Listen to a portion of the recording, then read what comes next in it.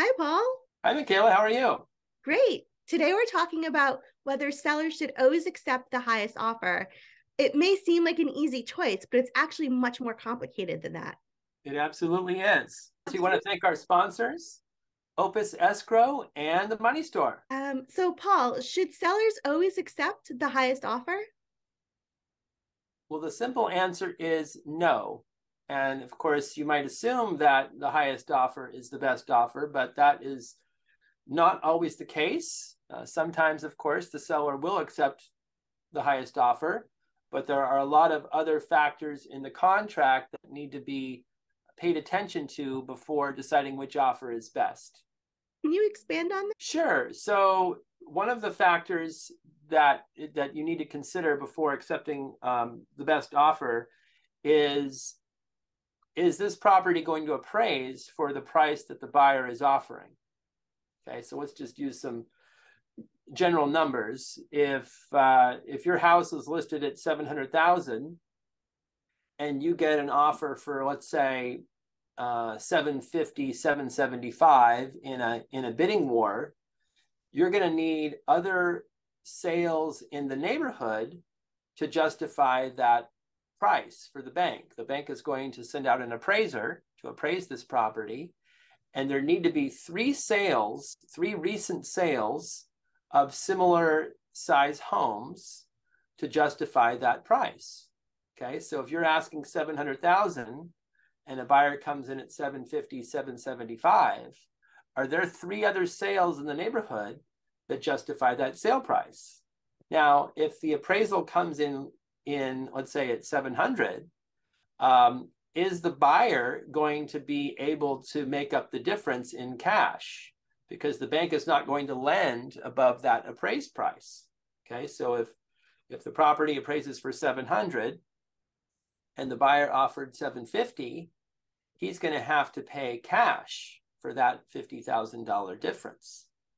And then the question is, does he still qualify for the loan if he's spending an additional 50,000 cash for the difference between the appraised price and his offer price? So if the buyer accepts that, if the seller accepts that offer, and now he's opened escrow and he's going through the escrow process, and the appraisal comes back 2 weeks later, comes in low, what does the seller do? Right? If the buyer waived the appraisal contingency, that of course puts the seller in a better position.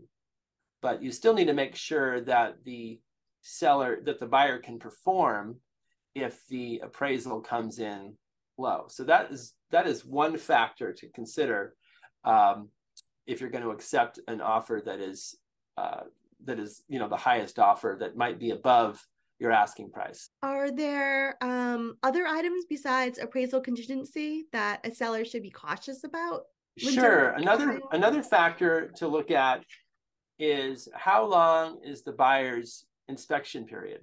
offer? Okay, so the standard contract gives a buyer 17 days to complete their inspections. Okay, to have a home inspection, which could lead to other inspectors coming out.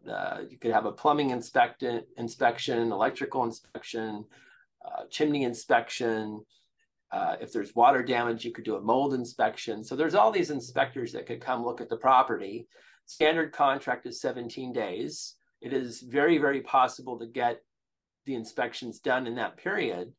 But if a buyer asks for more time, how much more time are they asking for? Are they asking for 21 days? Maybe there's a holiday in the middle of that period, so you might need a little bit more time. But if they need 30 days or 45 days, what is the reason for such a long inspection period?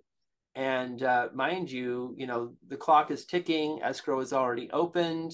The status has been changed in the system, so other buyers are not really paying attention to that property as much if it's not in an active status. And what can happen is after the buyer completes their inspections, they can give the seller a long laundry list of repair requests. And now the seller is kind of blindsided by this long list of repair requests. And what do? Do they do all of this work? Do they do some of the work? Do they give the buyer a credit in lieu of repairs? So they can be stressed out, understandably, because time has been ticking, and now all of a sudden the buyer has given them a long laundry list of repairs. So you want to tighten up that inspection period, right? If they ask for more time than what is reasonable, you want to shorten that time period so the seller is not wasting time, waiting on the buyer's request for repairs. Okay.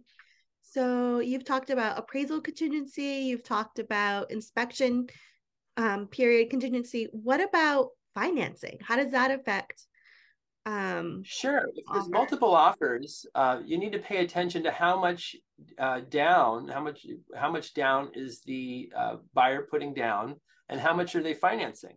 Okay. Standard purchase is 20%. Okay, 20% down. Some buyers put down more because they want to keep that monthly payment, that mortgage payment down. And quite a few buyers qualify by putting down less. Maybe they're putting down 10%, 5%, 3.5%. Still qualified with the lender.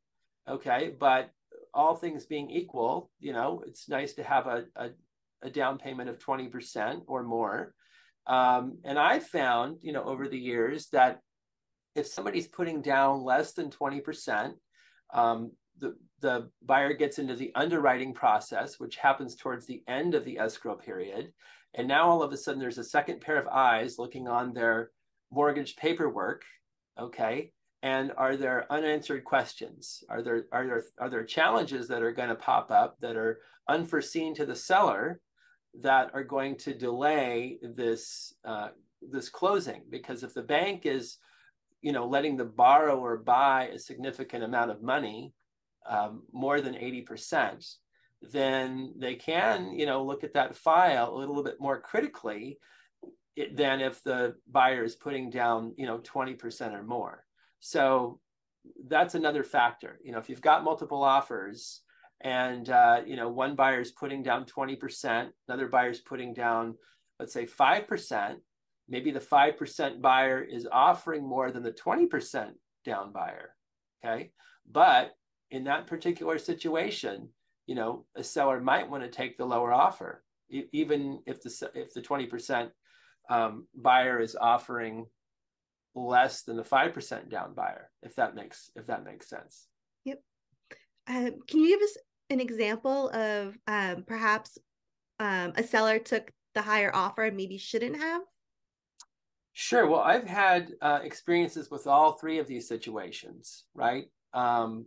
Somebody offering significantly above the asking price, got very excited about the property. Property did not appraise. Okay, you're already in escrow. You've already spent time as a seller waiting for this transaction to close, and now the appraisal came in low. Okay, what do you do? Okay, there's a couple options.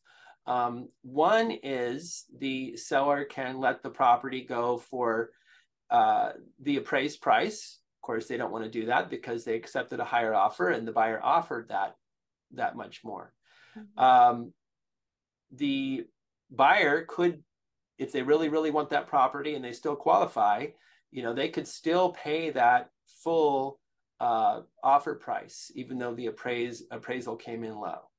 But most often, I found that the two parties meet somewhere in the middle. So again, using our numbers, if the asking price was $700, the buyer offered $750, appraisal came in around $700, maybe they settle at $725. Okay, so the buyer has to come up with $25,000 out of pocket, seller has to come down $25,000 from the price that they originally accepted. So that's kind of the common solution, is to meet somewhere in the middle. On the inspection piece, what I found is if a buyer gives a long laundry list of inspections or of repairs, I say to the seller, look at the items that you would want fixed if you were going to continue living here. What are those red flag items? Okay. If it's just asking for a bunch of GFI plugs to be changed out, then maybe that's not worthy of repairing because it's more of an upgrade than really a repair. Or maybe you give the buyer a modest credit for items like that, but take care of the red flag items. So those are kind of two solutions in those situations. Okay, so you've touched on inspection contingency periods, you've touched on property appraisals and the down payment and the financial component. Great. Yeah, so three factors to think about. Is the highest offer the best offer, or maybe another offer received is better? Great. Well, thank you, Paul, so much for your time. This is excellent information, really helpful. And that wraps up this episode of 15 Minutes with Paul Ward. So don't forget to subscribe and never miss a future episode. Paul's contact information is in the show notes as always. So if you have a suggestion for a future episode or questions, go ahead and reach out.